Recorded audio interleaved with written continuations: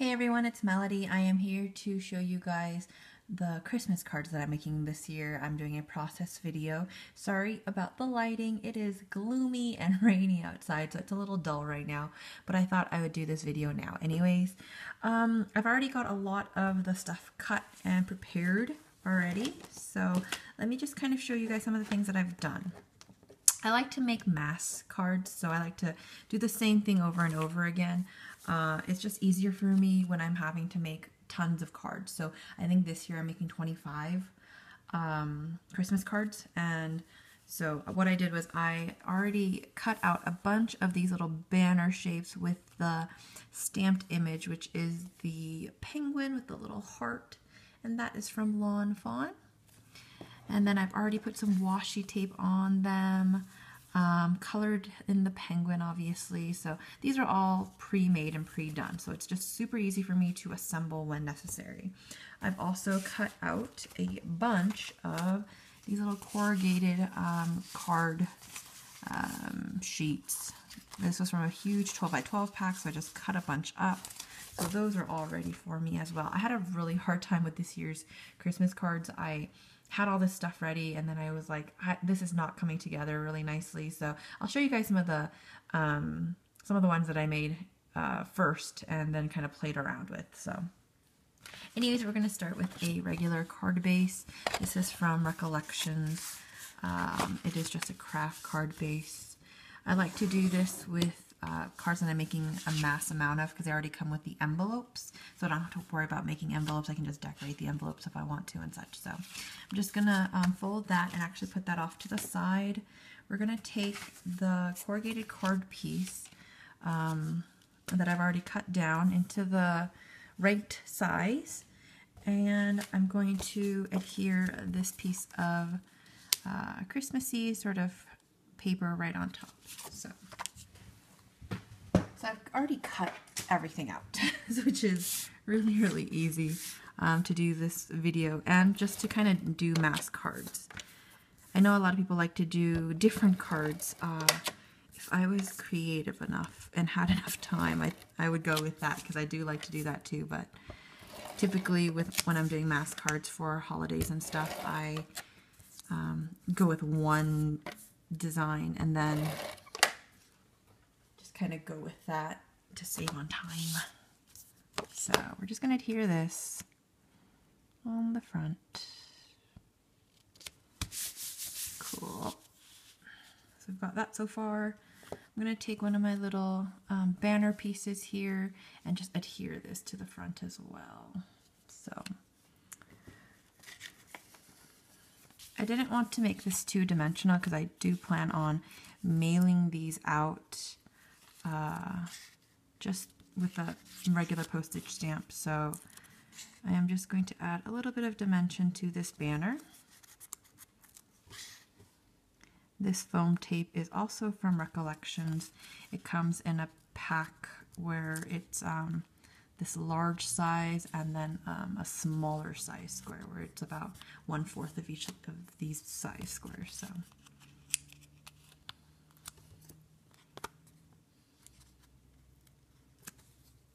I really need to finish up my cards though and mail them out, because Christmas is not too far away.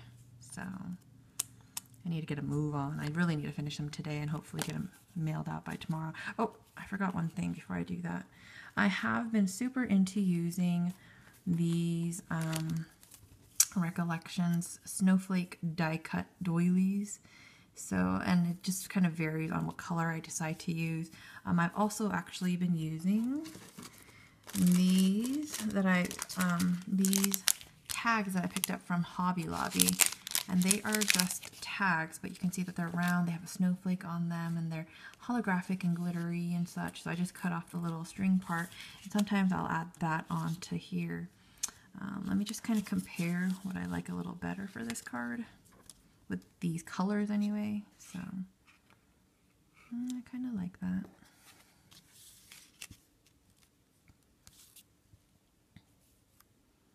I think I'll go with the snowflake on this one. And we're just going to take some Tombow Mono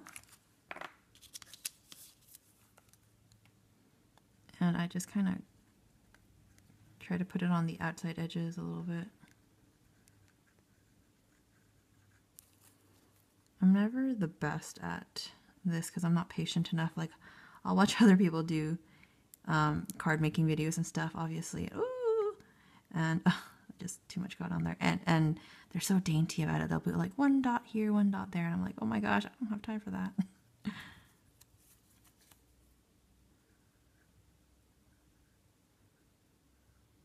So just kind of in general, and then I just try to put a little bit in the center too, kind of just to adhere everything down. So that's gonna go in that corner somewhere. Perfecto. Oops. And now let's adhere this bad boy down. I've been doing it at kind of an angle, and I've liked it a lot better than some of the other things that I've done, so I'm just gonna angle it a little bit. There we go. Cool. I like the way that looks. We are also going to be using these little gemstones that I got from Hobby Lobby that I hoard whenever these are 50% off because I like to use them a lot on cards. I have a piece that, where'd my piece go? I have a piece that I've been using. Where'd my little sheet go? So you can see I have a bunch of them. Uh-oh. If you guys saw the rest of my desk right now, you'd be like, what is wrong with you? But I guess all of you kind of understand a scrapper's desk. Oh, here it is. Cool. Like, this is like literally the only clean space on my desk right now. Anyways, we're going to add these little gemstones to the top here. Now they come in a strip like that, as you can see. So what I do is I just kind of measure and I cut accordingly. So about there. Just going to use some scissors and cut right about there. Cool. So it's an easy way to measure really just the amount that you want. So I'm going to adhere it just right to the top for some extra blinginess, I guess. I thought it added something nice to the card. And then not much else. I think we're going to adhere this to the card base before I do anything else.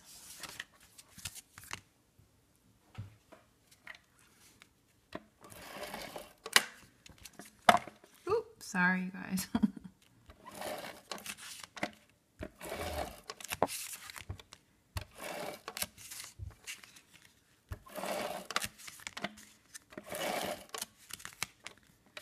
I like to put a lot on this part of the card so that it adheres to the card base, and I don't have to worry about it falling apart when it gets to wherever its intended destination is. So just going to adhere that to the front.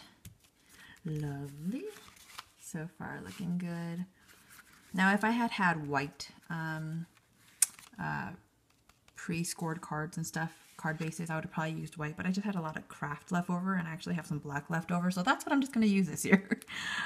Use what you've got. That's kind of my theme for this year. Anyways, I am going to be using some sequins now. Where's my sequins?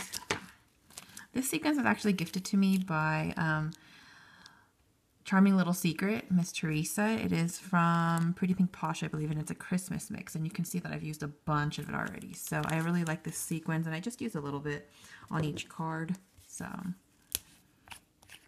I like to use my glossy accents for this. Let's see if, yeah, I just like to do one little dollop here, a tiny little dollop there, and one down here.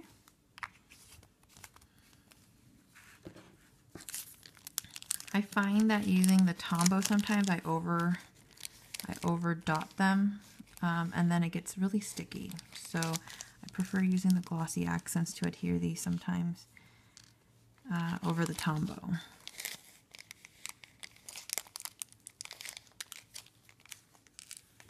Cool.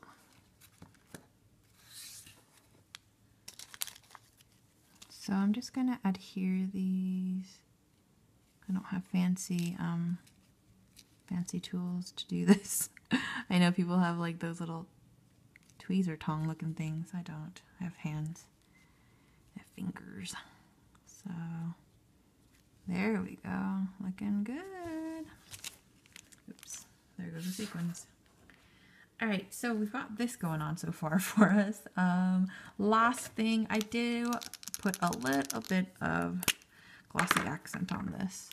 I like it on the little penguin scarf. So, and I need to buy more glossy accent in the clear.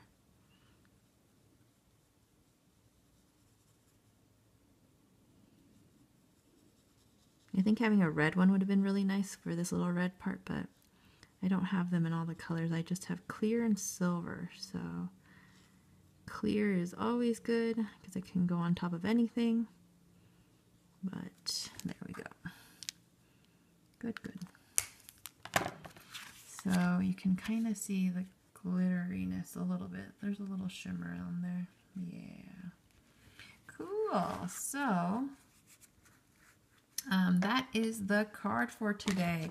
That is what my Christmas cards look like this year that I'll be sending out. And let me show you guys some of the ones that I made originally, where I kind of went from like version 1 to version this. So we've got, this is what we made just now. This was one of the first ones that I made. So you can see I kind of rounded the corners. I added the background paper as just the main piece, and I added the corrugated around the tagged piece for the little banner that I made. Now that was okay, and I added a large doily and a small doily. It doesn't look terrible, but I really kind of wanted this to be more, to beef up the card a little bit, to make it more sturdy. So I went with this design then next, where I just did the corrugated, and I outlined the banner with a piece of paper.